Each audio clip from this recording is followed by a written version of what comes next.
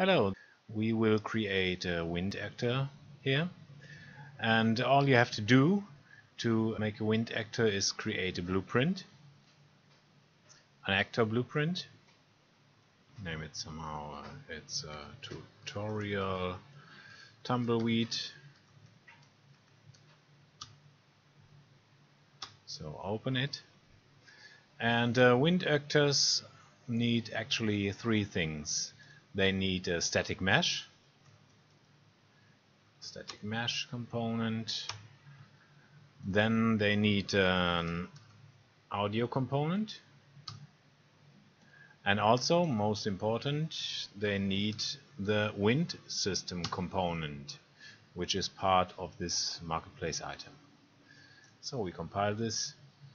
And first of all, we want to set a static mesh here.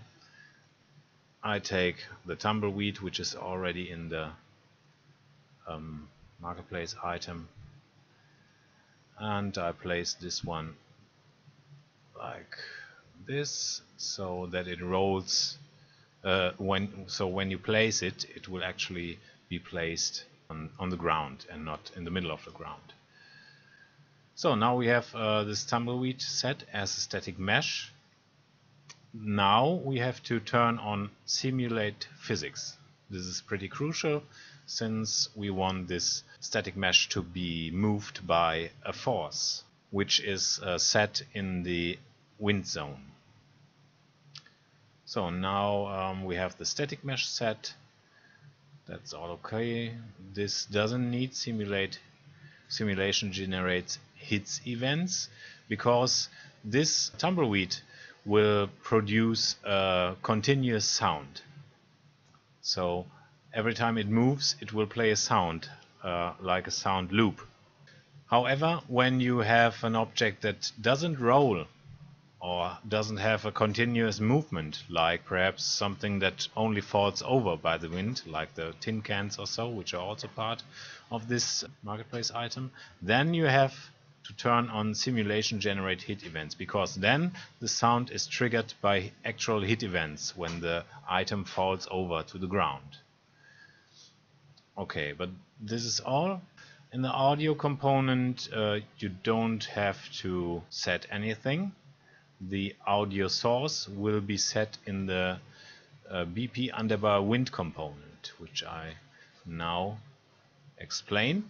When you click on it, you see the details on the right side, and you see two sections, like the internal section. You don't have to bother about this, since these are all values that are placed from within the blueprint, from within the wind component itself. So we don't have to set these. The only relevant items or settings we need to set are here in the relevant rollout, like the estimated surface area.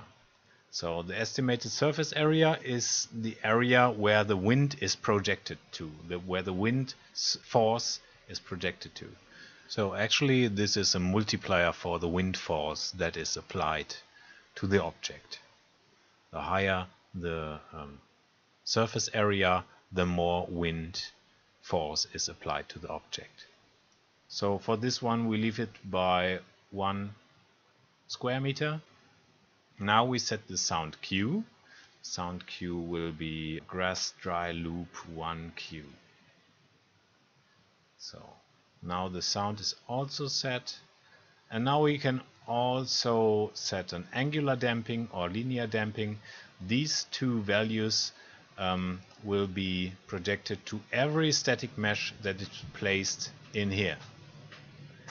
So your wind actor actually can make use of many static meshes, but only the static mesh that is set within the construction script to initialize the wind component is used for actual wind calculations. So another important thing you have to remember is that the audio component needs to be a child of the static mesh. Otherwise the sound will be played, yes, but the audio will stay in place whilst the tumbleweed is blown away by the force, by the wind force, and you can only hear the sound where the object was placed initially. So we need to have this as a child of the static mesh, and then it will move with the static mesh actually. Okay, now that we have all the components in place, we need to do one thing in the construction script to make this work. So we right click inside the window of the construction script and type in wind, and then we find the initialize wind component. There. Click on this. It already has, in this case, the BP wind component attached. Otherwise, you would need to get a reference of this wind component and stick it in here. So connect the execute. Now we need the audio component. This one needs to be placed here. And then we need the static mesh that should actually be the mesh where the wind is projected to. So when you have more than one static mesh, choose the static mesh that is most important for the wind calculation. Like I have other examples in this wind package, like the sign that swings in the wind. Wait a second, I can show this. Wind actors, and here's the sign. So there are actually a couple of static meshes in here, but what I want to be the most important thing, static mesh on this object, is of course the sign itself. So the wind will be projected onto this, but not on the other smaller meshes. However, they are constrained to this object, and when this object moves, they will move along with it. Okay, back to our tutorial tumbleweed. So this is all set now. Everything is fine. You can quickly arrange this. Alignment right left. So now it's nice, tidy. Now this one